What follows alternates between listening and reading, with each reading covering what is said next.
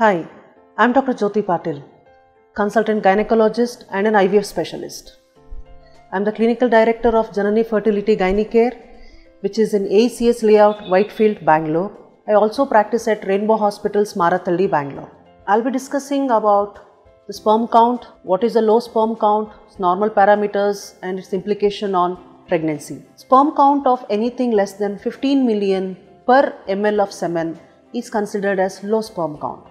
The normal count being anything by 15 million and above. In this low sperm count, again we have mild, moderate and severe. Mild low count is anything which is less than 15 million.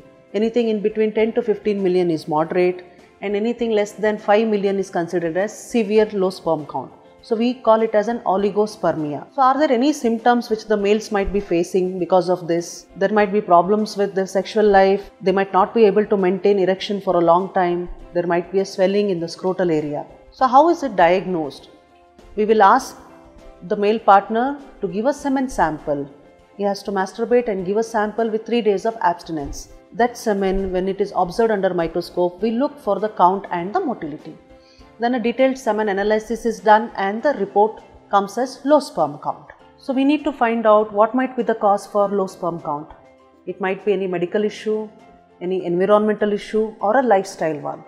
Medical issue being any infections in the past, that is infections in the childhood to the reproductive system through the scrotal area, any infection like mumps, or there is any swelling in the scrotal region, or he is on any medications like any steroids, antidepressants, we need to find out. The second one is environmental exposure. Is he getting exposed to certain toxins? Is he working in an industrial environment, or is exposed more to an X-ray? We need to find out. And the third one is lifestyle, especially smoking. Smoking has got a lot of effect on the semen analysis, especially the sperm count and motility. The second comes alcohol abuse. How much is the intake of alcohol every week?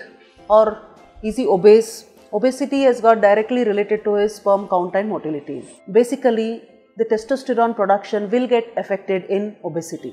Now coming to the treatment, the first thing being lifestyle change. You have to quit smoking, quit alcohol, you have to start walking daily, you have to maintain a healthy lifestyle and to have a lot of vegetables, fruits and meals which are rich in vitamin C, or start taking vitamin C supplements. And if you are a software engineer and you are used to putting your laptop on the lap, kindly avoid that and put it on the table so that the amount of heat which is generated with the laptop doesn't affect the testicles. And avoid taking bath with hot water, kindly use lukewarm water. Now coming to the treatment modality for a pregnancy to happen with a low sperm count. If the sperm count is around like less than 15 million, it is between like 10 million, you can go for an IUI, which is called as an intrauterine insemination or an artificial insemination, which gives you around like 20 to 25% chance of pregnancy.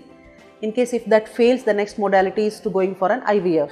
If the sperm count is less than 5 million, IUI might not work, you have to directly go for an IVF.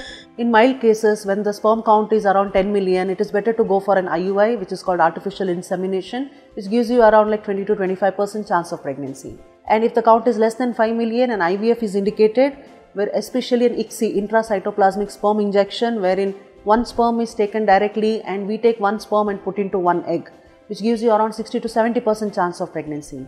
There are certain conditions when the male partner gives a sample, semen sample, there might be only semen and there might not be sperms, what we call as azoospermia, that is nil sperms. The reasons for this might be any obstruction which is happening in the reproductive system. So in such cases where no sperm has been found, there is something called as testicular aspiration, wherein we put a small needle directly to the testis and suck out the semen, and we can see sperms in that.